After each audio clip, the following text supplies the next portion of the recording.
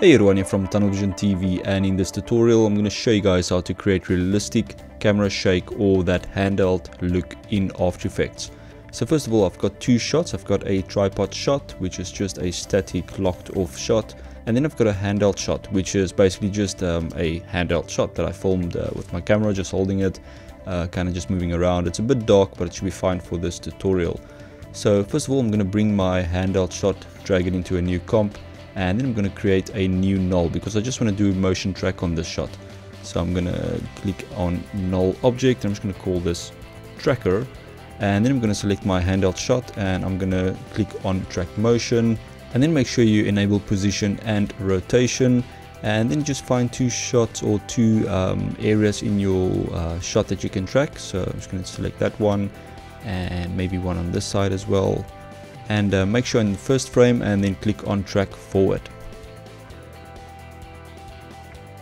Okay, so once your track is finished, click on edit target to make sure that your null object is selected. In this case it's called tracker, and then click on OK, then apply, make sure it's set to X and Y, click on OK, and that will just apply the tracking data to your tracker. So if I just mute or hide my handheld shot, you'll see that we've got the tracking data on that null object. So now you can go ahead and you can delete your handheld shot, and we're going to bring in our tripod shot. Okay, so I'm just going to drag that in, and if I scrub through this, you'll see this is a locked down shot, no movement at all.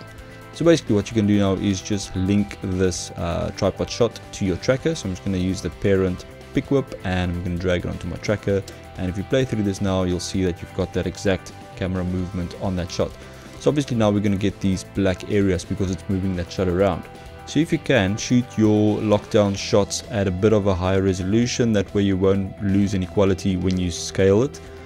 So in this case I'm just going to scale it up just to kind of get rid of those black bars, and just scrub through it, see if you get any more. Like there's another one there, and obviously you have to scale it a bit more, and I'm just going to go through this. That's looking alright. So now if you play this back, you'll get very realistic camera movement from that, because it's actually getting the data from the actual camera move.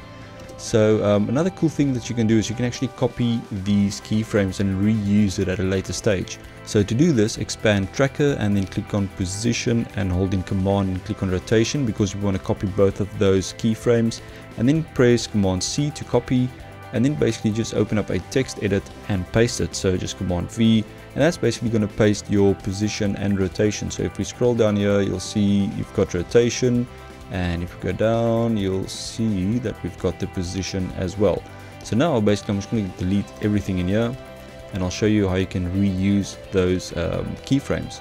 So next time if you bring in a shot that's locked down, so this tripod shot, no movement at all, I'm going to create another null object, and I'm just going to call this camera shake, and then basically you go to your text file, select everything, copy that. So I'm just going to press command C to copy that, go back into After Effects and make sure you're on the first frame, highlight the null object, in this case camera shake, and then paste. So just command V, it's going to paste it. So if we scrub through this, you'll see that our null object is moving around, and now you can just parent your tripod shot to your camera shake again, and there you've got it. So now you obviously just need to size or to scale your footage so you don't get the black bars.